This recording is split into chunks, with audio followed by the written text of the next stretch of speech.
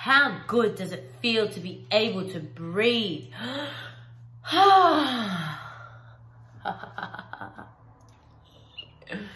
Assessing someone's breathing can give us a lot of information about why they may be presenting in a particular way. When we assess someone's breath, try say that quickly, assess someone's breath, assess someone's breath, assess someone's breath, assess someone's breath, we like to assess the different parts of the rib cage, being the upper, mid, and lower rib cage. For example, when someone comes in and they're presenting with either headaches, neck stiffness or tightness, upper back tightness, roundness through the shoulders, it's really important that we assess their breathing pattern because they might be using their accessory muscles of respiration. These muscles are required when we need more oxygen. For example, when we're going for a run, doing high intense exercise or cardiovascular exercise, and we need labored breathing to help us oxygenate our body. It's so normal in today's day and age that we all become quite rounded through our shoulders, given our work at our desks, computers, phones, etc. In these types of postures, it's very common for people to use their accessory muscles of respiration, particularly at rest. So this might look like a big inhale with a rise of the shoulders and tensing of the muscles around the neck. This can really contribute towards tightness and stiffness in that area, as well as headaches. This is why it's super important to identify this in anyone who presents with upper back or neck pain or stiffness, headaches, even shoulder pain. When we breathe at rest, we simply want to be using our diaphragm. Our diaphragm is a dome-shaped muscle that sits at the bottom of the rib cage, and you see it rise and fall as you inhale and exhale.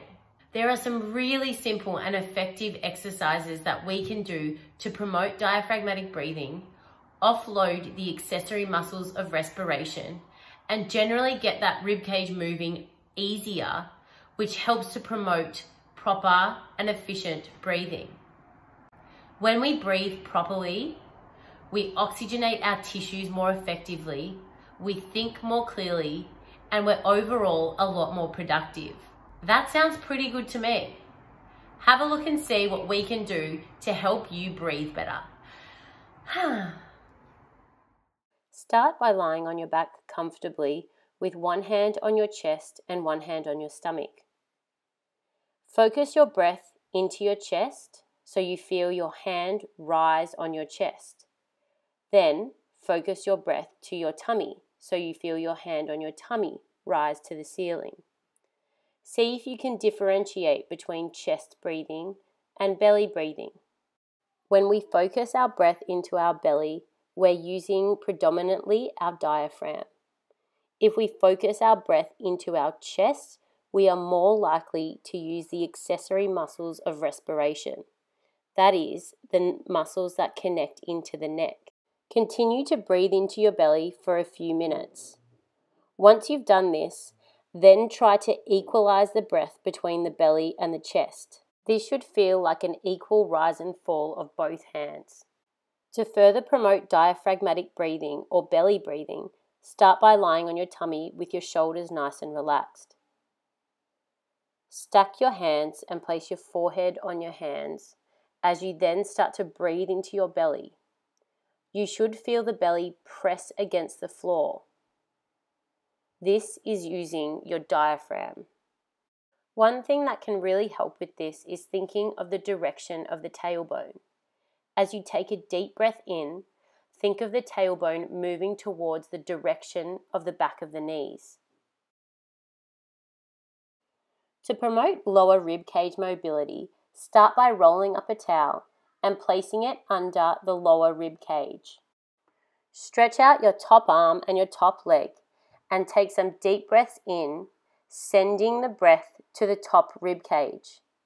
To tie each rib together, we have intercostal muscles. This is a great stretch for these small muscles. As you breathe in, imagine the rib cage fanning open. This will help to stretch out those intercostal muscles as well as promote an increase in rib cage mobility. Improve rib cage and thoracic spine mobility by lying on your side with your top arm behind your neck. Exhale as you rotate around as far as you can without the top leg lifting off the floor. As you rotate to your open book position, take a deep inhale breath. This will again fan the top ribs open, stretching the diaphragm, stretching the intercostal muscles, and promoting rib cage mobility. You can access different parts of the spine with this stretch by raising the top knee. Again, when you're in that open book position, ensure you take a deep breath in. Remember to only go as far as you can without the top leg lifting.